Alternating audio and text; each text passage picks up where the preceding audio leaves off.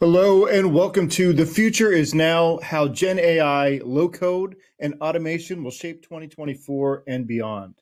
Today's webinar is sponsored by ServiceNow and produced by Actual Tech Media. My name is Scott Becker. I'm from Actual Tech, and I'm excited to be your moderator for this special event. Now, before we get to today's great content, we have 4 housekeeping items that are going to help you get the most out of this session. First off, we want this to be an informative event for you, so we encourage any questions in the questions box in your webinar control panel. Not only will we have team members responding to questions during the live event, but we'll also have a dedicated Q&A session at the end of the presentation where we'll discuss in greater detail some of the top questions that you ask. Now, next, that Q&A panel is also the place to let us know about any technical issues that you might be experiencing. A browser refresh will fix most audio, video, or slide advancement issues, but if that doesn't work, just let us know in the Q&A and we'll provide further technical assistance.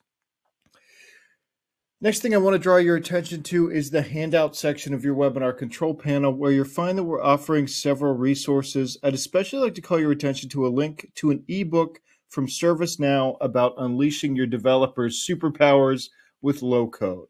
There are also some links labeled ATM, which stands for Actual Tech Media. One of those is the ATM Decisions Group, panel of IT decision makers that you can apply to join to participate in some more in-depth events and other opportunities. Also, there's a link to the ATM Event Center, which has our calendar of more upcoming events like this one. So I encourage you to access those resources now and share them with your friends and colleagues. Now, third, at the end of this webinar event, we will be awarding a $250 Amazon gift card to one lucky registrant. Of course, you must be in attendance during the live event to qualify for the prize. Official terms and conditions of today's prize drawing can be found in the handout section. Just scroll to the bottom and you'll find the link with the details there.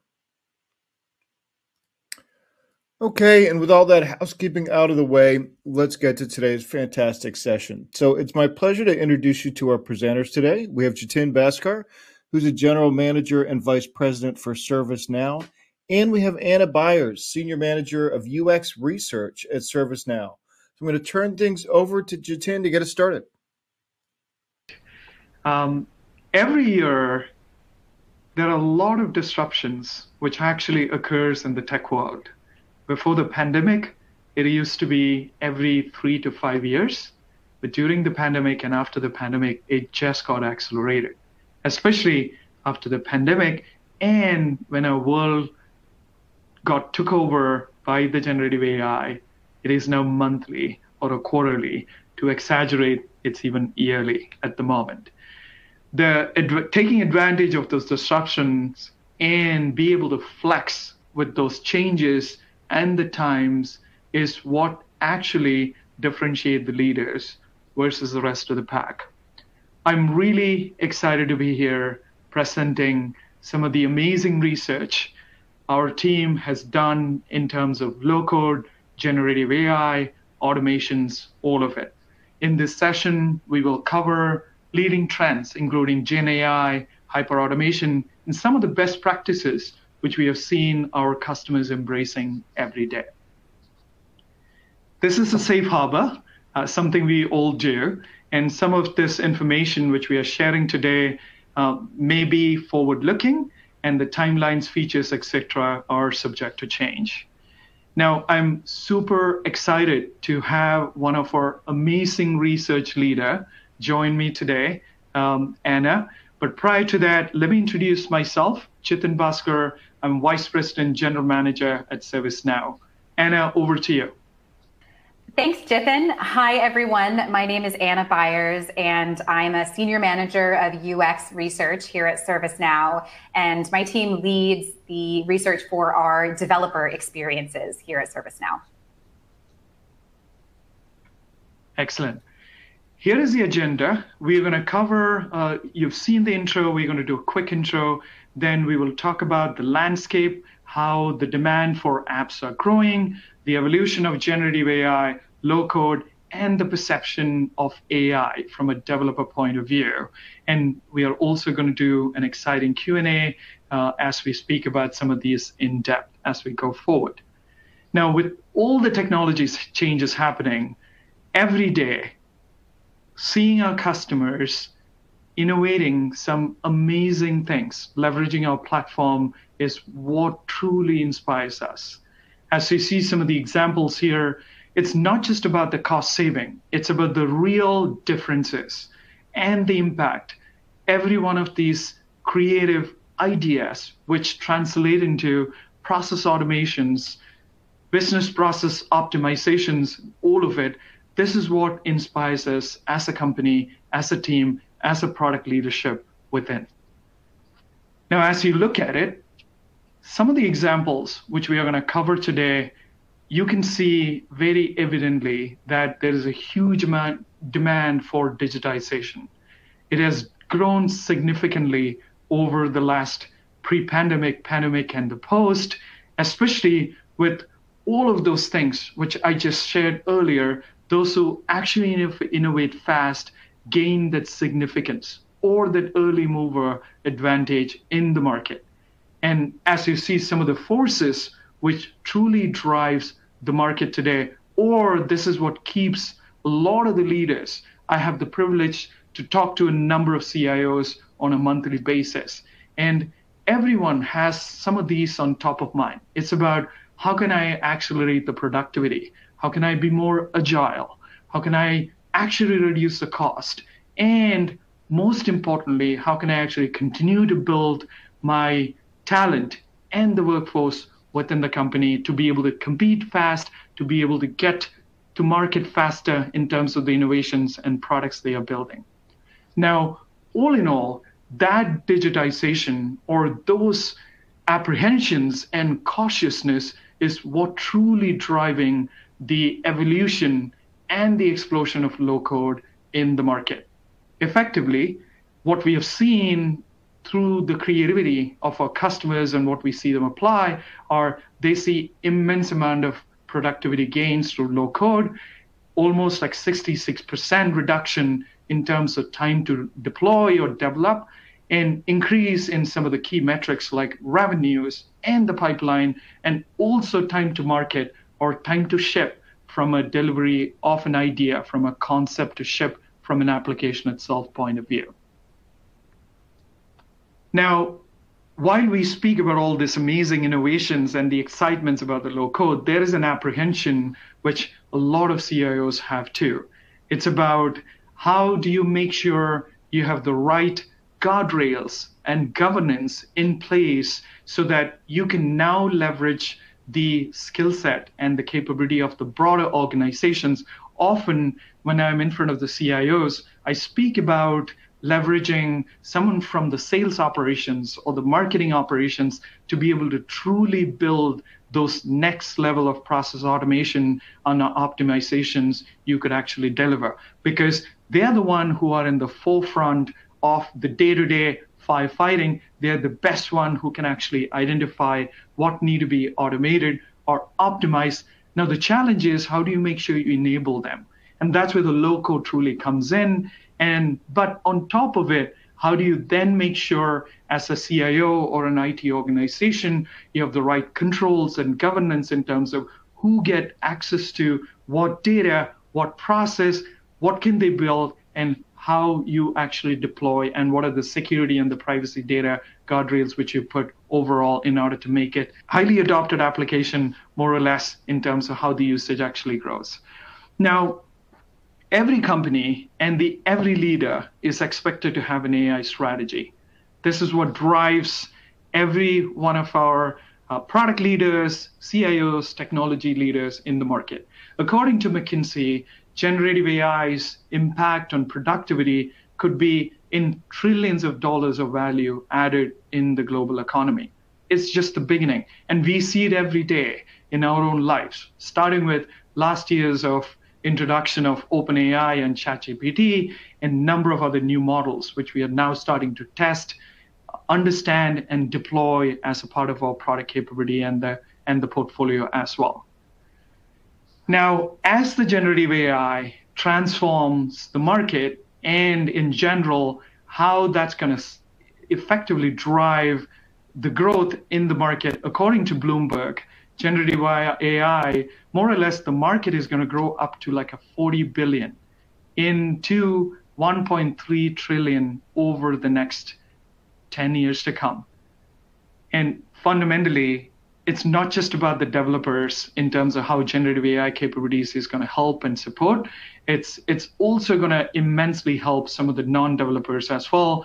You can imagine the complexity of getting to, once you have a pain point in terms of a process which you've identified, there is a lot of steps involved in between for you now to be able to actually come up with a process map, design the right optimization within the process map before you now start to work with IT to be able to build automations or an application which now can automate. Now, all of those things are cut short with the help of the combination, especially with generative AI and the low-code application. And the way I explain it normally is with a single English prompt or a statement, the generative AI, or we call it in our world app generation capability, which fundamentally is text to app kind of a capability, where in few minutes you have the ability to build an applications almost 60 to 70% done.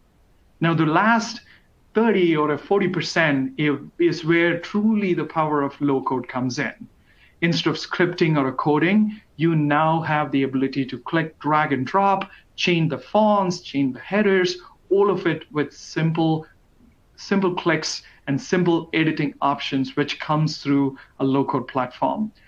That is going to truly disrupt and change the way how generative AI and the low-code comes together. And genAI is actually going to dominate the way every app is developed as the years to come. Now, on that note, I am really excited to now invite my amazing coworker, Anna Byers, who will walk us through some of the latest research we have done with our developers. Anna, over to you. Yeah, thank you so much, Jithin. So as Jithin mentioned, my team has been doing a lot of work on understanding our developer population and understanding their perceptions of these tools. So today I'm here to share insights from a study that we ran late last year, where we conducted a survey of developers to understand their perceptions on the use of AI in their development work.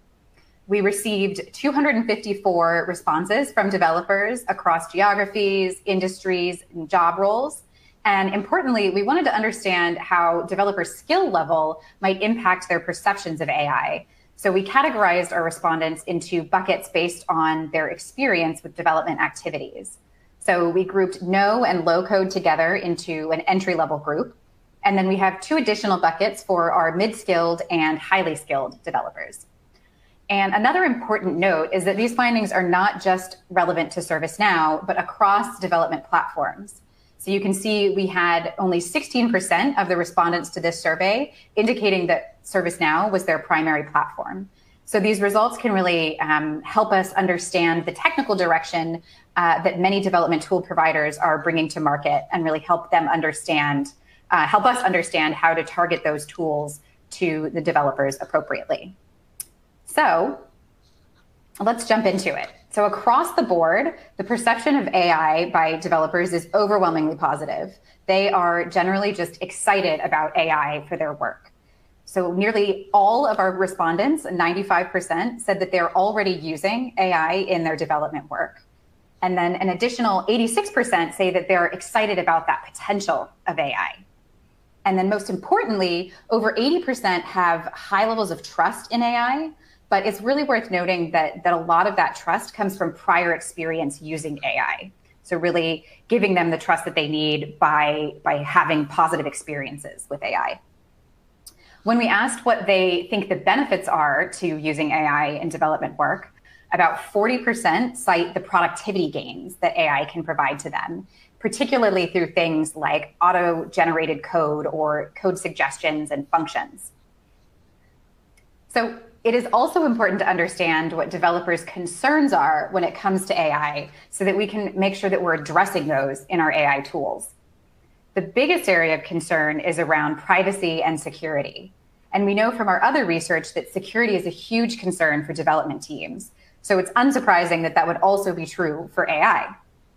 We also see that about a third of our developers question whether AI will even really improve their code quality, and they think that AI tools might not be accurate. And again, that might not be that surprising if we think about the news stories we hear about tools like ChatGPT generating incorrect information.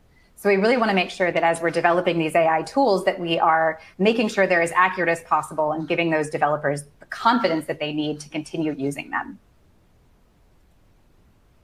For me, one of the most interesting things that we uncovered in this survey and have validated with other research we've done is that the developer's skill level impacts how they perceive AI tools. So with our high-skilled developers, they tend to see the most value in AI tools. They're more likely to have already used those AI tools and report that it increased their productivity. They're also more confident in the accuracy of AI. And from qualitative research, we hear that they are less concerned when the AI output is somewhat inaccurate because they know enough to figure out how to quickly fix that and still see the productivity benefits. With our mid-skilled group, I like to describe them as cautiously optimistic. So like our high-skilled developers, they also report those efficiency gains from AI, particularly in terms of being able to complete those repetitive tasks more quickly.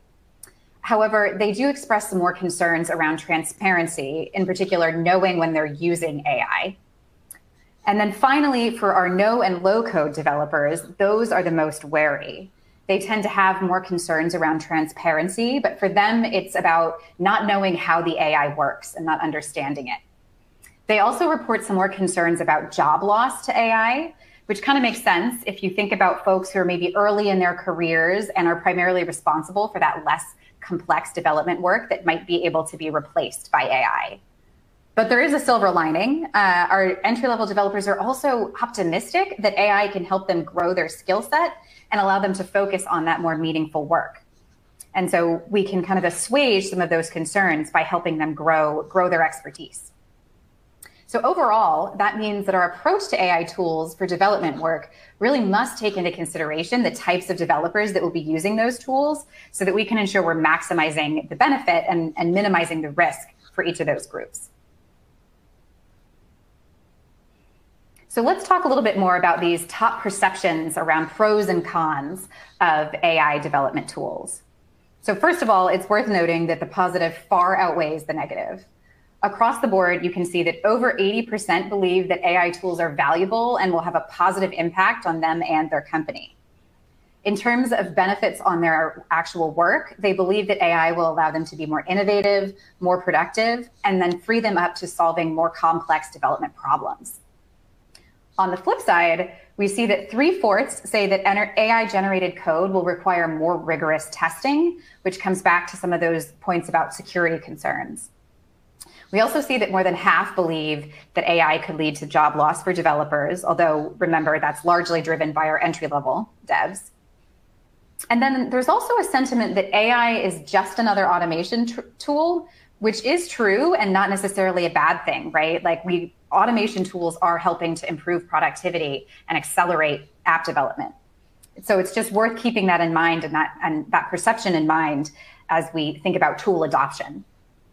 And then our last 2 points here relate to the ethics and security concerns, which are both critical for the adoption of AI tools. We need to make sure we're giving our development teams peace of mind that using AI development tools is not going to lead to either irresponsible development or sacrifice the security of their data.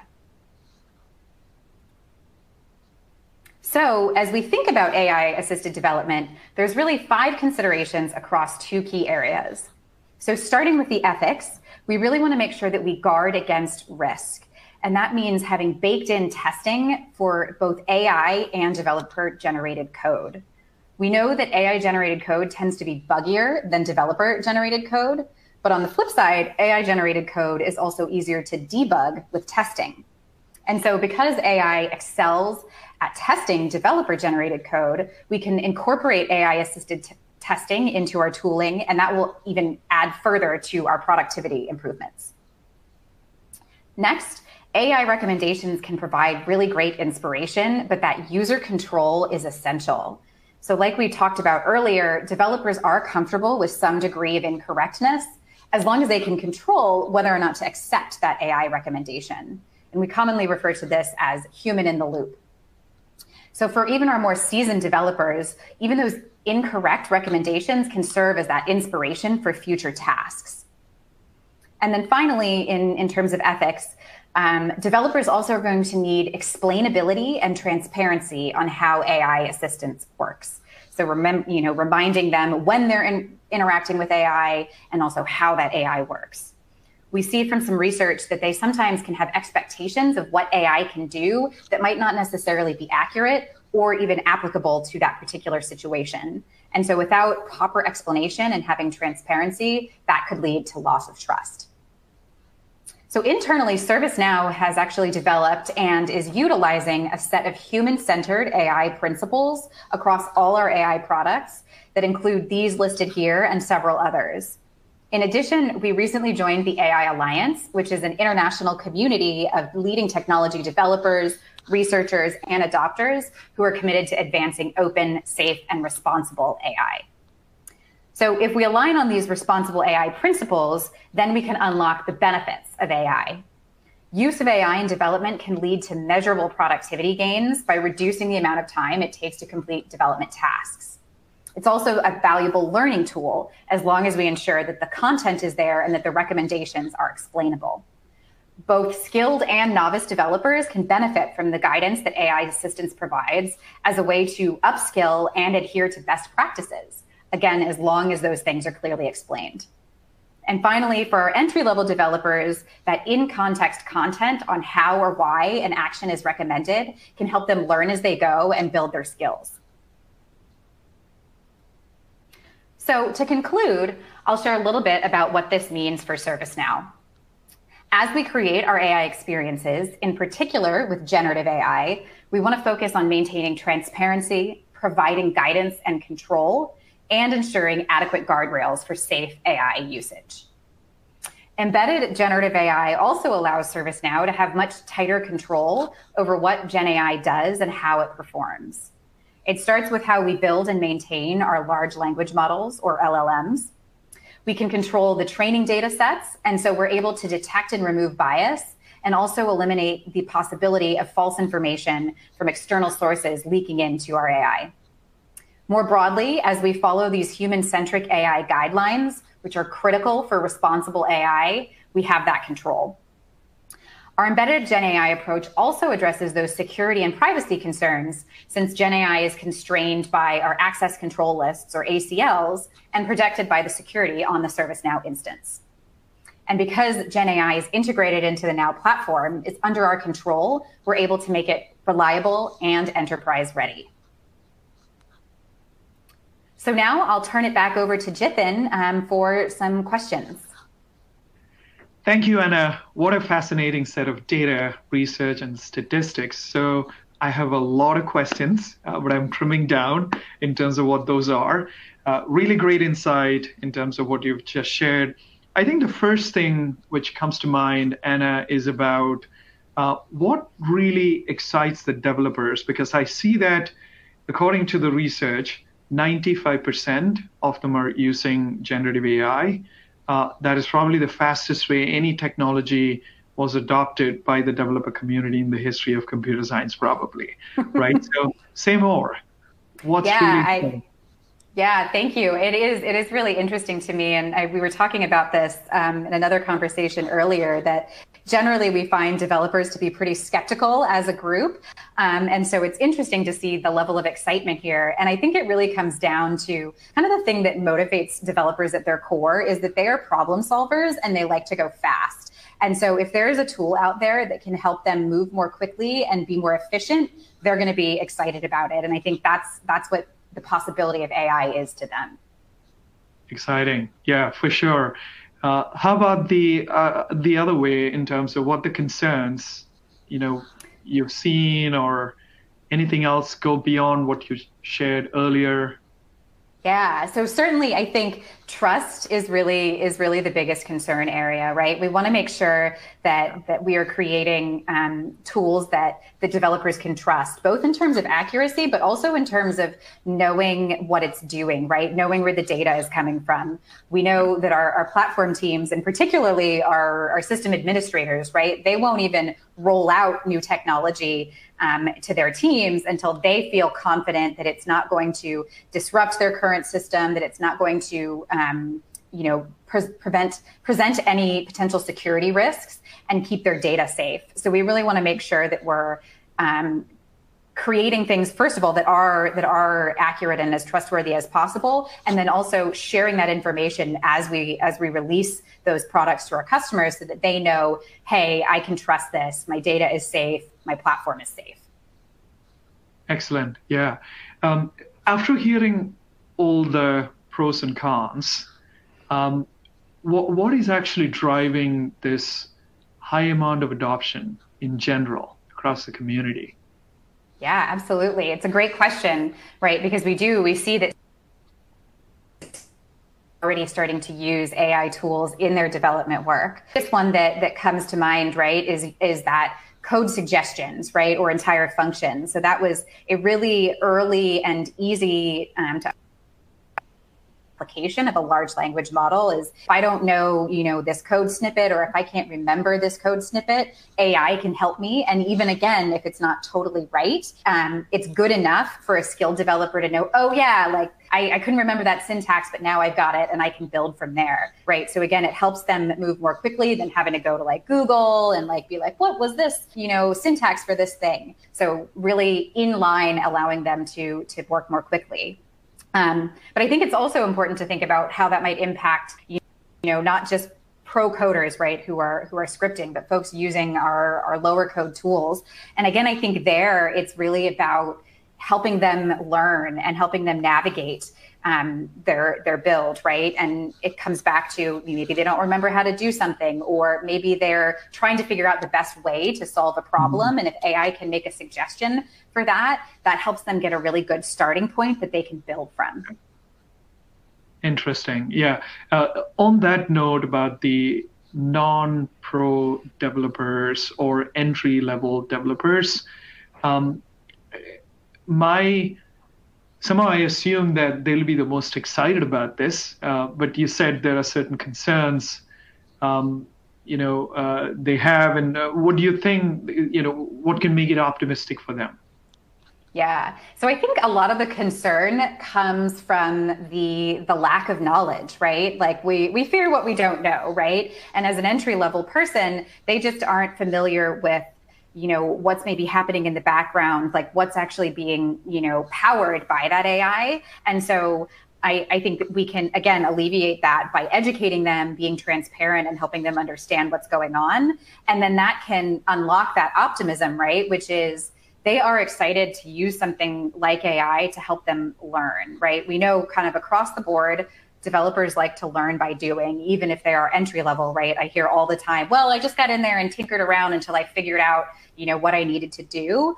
And so AI has that potential to accelerate that because they can tinker around, AI can make suggestions, they can kind of work backward from that to understand, oh, I now see like what this means. And that then helps them build their skill set so that the next time they go to build something, they'll be able to remember that and they'll be able to go more quickly and start to kind of advance their skills and their knowledge. Awesome. I'm so glad to be in this phase of the evolution of technology. Thank you, Anna. What a fascinating set of data and research. Yeah, thank you. It's really, truly an exciting time, I think. All right. Well, thanks to Jatin and Anna for putting together a really informative presentation and for all those insights there in the Q&A. And if you'd like to learn more about what you've heard today, just a quick reminder about that link in the handouts to the ebook from ServiceNow, and that's about unleashing your developers' superpowers with low code. Okay, one more thing before we go. It's the Amazon gift card prize drawing, and the winner of the $250 Amazon gift card is John Byland from Washington. Congratulations to John Byland. We'll be in touch to get you your card. And with that, on behalf of the Actual Tech Media team, I want to thank ServiceNow for making this event possible. And thanks as always for attending and for your great questions. That's going to conclude today's event. Have a fantastic rest of your day.